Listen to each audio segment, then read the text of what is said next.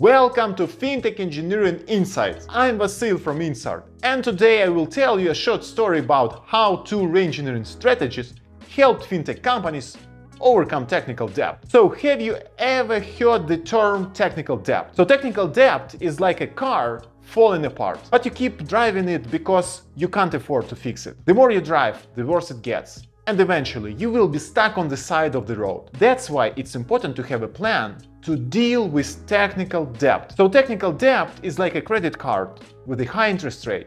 It accumulates, slows down development, and impacts the company's bottom line. So folks, I have seen many companies struggle with technical debt, but there are two major engineering strategies that can help you. So strategy number one, don't spend time on technical debt and earn money. The first strategy is to focus on delivering features that clients need and not to spend too much time on technical debt. This can help fintech companies establish themselves in the market quickly, win new clients, and earn revenue.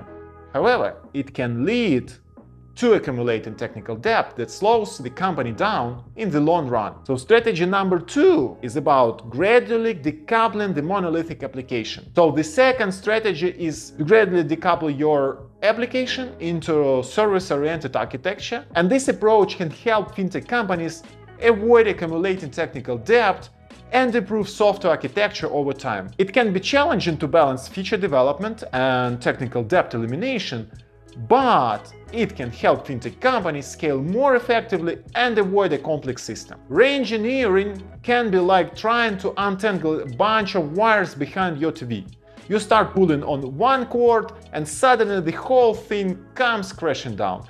But don't worry, as you see, there are ways to approach re-engineering that can help you avoid a tangled mess. So for example, one of our clients had an outdated legacy system that was affecting their ability to scale their business. After conducting a technical audit, we recommended a full system rewrite with a calculated cost-benefit analysis and predictable ROI, which included developing a modern SaaS version with the modern UI UX and migrating to the cloud. So we worked closely with the client to design and develop a new system architecture that was more flexible, scalable, and maintainable. So utilizing modern technologies and software development best practices, we delivered a new system that met the client's business needs and positioned them for future growth. So another client approached us with an outdated system that hindering their ability to innovate and scale. So after conducting technical discovery and audit, we recommended a re-engineering strategy that focused on modernizing the current architecture instead of doing a full rewrite.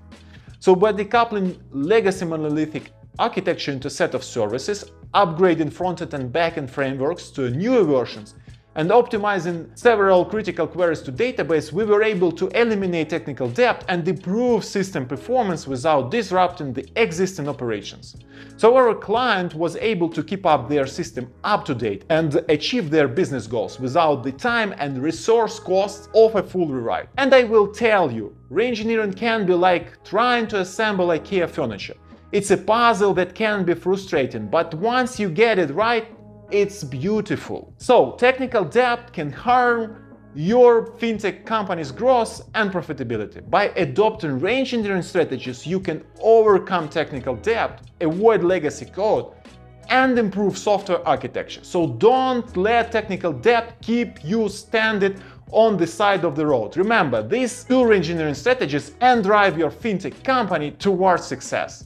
And thank you for watching Fintech Engineering Insights. Like, subscribe, and tell us what your experience fighting technical debt, and share this video with your peers. So take care and see you in the next episodes. Thank you.